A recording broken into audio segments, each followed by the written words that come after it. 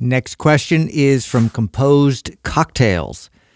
Do any of you have experience helping a significant other get in shape? I'm having a hard time balancing being a good or nice boyfriend while also trying to be strict or real with my guidance and advice. Who picked this question? I did. This is really good, right? Okay, so I like this question because this has been an interesting journey for me. I used to have a rule that I would not train my girlfriends. I never did. Like, so all through my 20s. It's a slippery slope. Well, here's what I found. I had I was so passionate about the job. I had a really hard time if, like, you know, and every girlfriend did in my 20s. It would be like, will you train me? Yeah. Or will you write a plan for me? They would ask I like that, your right? voice. Yeah, they do it just like that, Please right? me. Yeah, right. So they would ask me to do this.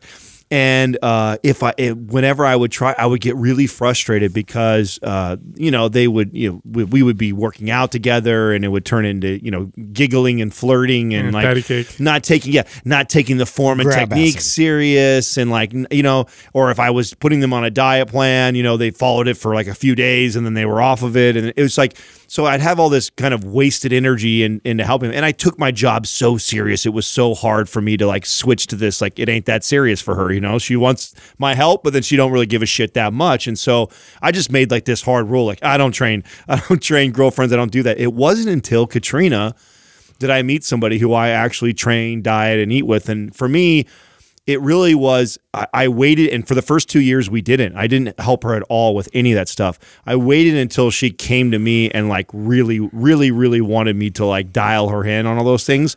Otherwise, it comes off as like me trying to push all that on somebody who really deep down doesn't want it that bad. And that was always like this struggle in the relationship. So, I mean, my advice is to make sure that the significant other really wants the information that you want to give to them, because sometimes they just say it because it's like, oh, you're a trainer, you're knowledgeable about nutrition, you're knowledgeable about working out, so help me out. But deep down, they really don't give a shit that much about it, and they're not going to treat it the same way that you want a client to treat it. It's a slippery slope because telling your client, hey, you know, that's not on your meal plan, or maybe that's outside of your macros, is different than telling that to your wife or your girlfriend. They feel like tyrannized. Yeah, or like, well, why am I not looking good? You know, am I fat? Or what's in? So you have this slippery slope going on. I agree with Adam. Number one, make sure they're asking you. Don't approach them. Don't go up to them and say, hey, do you want me to train? Have them ask you, and they really want to do it. And then define what that looks like. Say, hey, what kind of trainer do you want? Do you want me to just focus on your workouts? Do you want me to like help you with nutrition too? Do you want me to call you out? Right. Or do you want to just, you know, be boyfriend and girlfriend, and I train you in the gym, and, you know, and that's it. And then here's the other part. Don't take it so seriously. I hate to say that, but I mean it, because if you value your relationship more, then that's more important. You know, sometimes being right is not as important as everybody being happy. It's your you got to remember, it's your job. So it's like you're asking your partner to step into your work every single day, and then you're also asking yourself to, outside of work more. And it's just I mean, the worst thing is to get in an argument or a fight with your significant other over their lack of devotion to the workout plan or diet. Like, what a silly thing to Well, it's argue just like about. any other profession. Like, you know, somebody coming home and they know that they work on cars, and it's just like, well, why haven't you fixed it? You know, it's just a different dynamic. You know, at that point, to where like, oh, get to it. You know, it's like this sort of, there's not a whole lot of urgency. And so to actually get somebody else involved, I highly recommend. And this is something that, you know, I did. Justin trained my girlfriends. Yeah, I trained his girlfriends. You know, Jerry trained mine. You know, like, so that was. I have a unique situation because I started out training my wife before we were even a couple. And I realized right away this is going to be unprofessional real fast, and so I sent her off. Spotting her. No, dude, I wasn't. I might fall down. Hurry up and grab me. Yeah, no, I knew I was like really professional, but also I was like very much like, dude, yeah, like this is going to be a thing. And so I got somebody else to train her and like kept tabs, but.